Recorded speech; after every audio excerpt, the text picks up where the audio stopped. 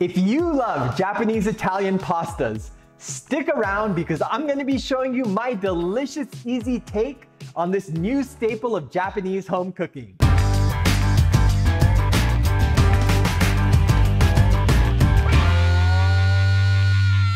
Welcome back to No Recipes. I'm Mark Matsumoto, and today I'm going to be showing you how to make my easy, delicious Mentaiko pasta.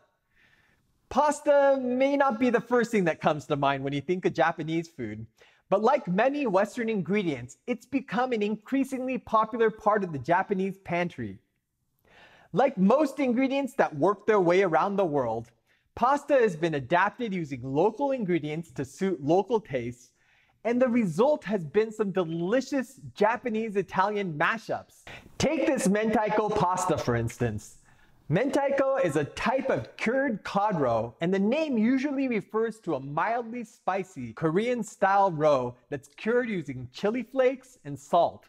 The curing process amps up the umami, which makes for an irresistibly delicious pasta that doesn't take a lot of effort. Our ingredients today are spaghetti, mentaiko, a mild olive oil, half and half, or a mixture of half cream, half milk, Parmigiano-Reggiano, green shiso, and nori. The first thing you want to do is bring a pot of salted water to a boil. I add about a tablespoon of salt for every 5 cups of water, which ensures that every strand of pasta is seasoned. Now we just have to boil the pasta. I'm using a thick spaghetti, so it's gonna take about 12 minutes, but be sure to check your package of pasta for the time. While we wait for the pasta to boil, let's make the sauce. Mentaiko are contained in a tough membrane that makes it a bit like a sausage, so you can cut one end open and squeeze the roe out. For me, chopsticks make this job easier, but you can use tongs or even your fingers.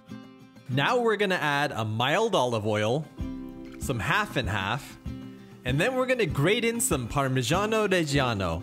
This is gonna add a ton of umami without making the sauce too salty. That's all the ingredients for this sauce, so let's go ahead and mix it up.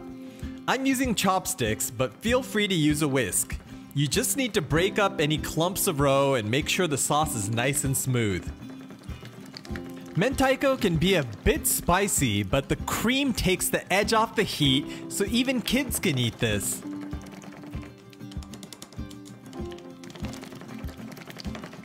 And our sauce is looking good.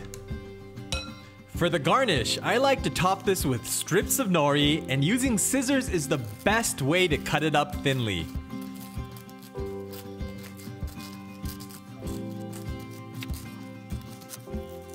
I'm also gonna roll up some green shiso leaves and chop them up into thin strips. But if you can't find shiso, parsley will work great as well.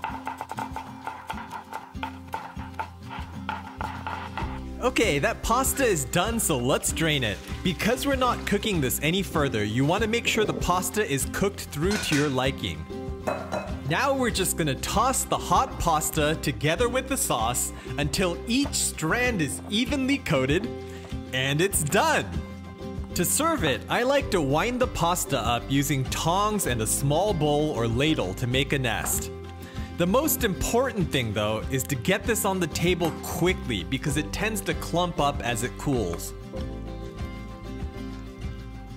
Then I'm just gonna garnish it with the nori and the shiso, and it's good to go. Since it was invented in Tokyo about 60 years ago, Mentaiko pasta has become a staple of Japanese home cooking, and given how easy and delicious it is, it's no surprise why. There's also a lot of room to get creative with this. I often add some yuzu kosho, which gives it a wonderful citrusy zing. For a lighter pasta, you can skip the cream and use a combination of a little more olive oil and the boiling liquid from the pasta. For kids, moms often use tarako, which is another type of cured cod roe that doesn't include chili peppers.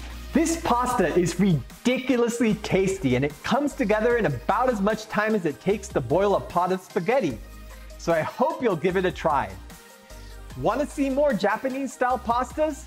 Be sure to give us a thumbs up, subscribe, ring that bell, and please share this with all your friends that love a good pasta.